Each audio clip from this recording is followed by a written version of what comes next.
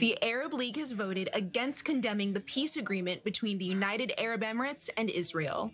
This comes after Palestinian Authority President Mahmoud Abbas softened his criticism toward the United Arab Emirates ahead of today's Arab League meeting. The PA submitted a draft resolution that does not condemn the UAE-Israel deal or urge Arab governments to act against it.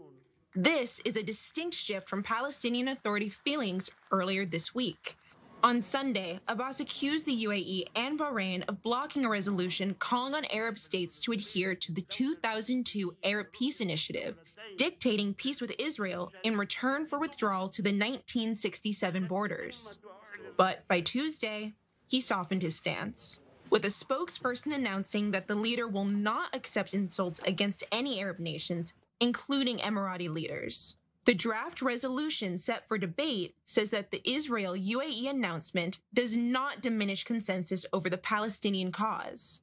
While the Palestinian Authority might have softened its tone, the resolution strengthened its stance that the only way to achieve long-lasting peace is with a two-state solution along the 1967 border. The normalization deal has been a divisive issue throughout the Middle East since U.S. President Donald Trump unveiled it in August, with Abbas immediately denouncing it as a betrayal to the Palestinian cause. Meanwhile, neighboring Gulf countries have welcomed the opportunity for peace.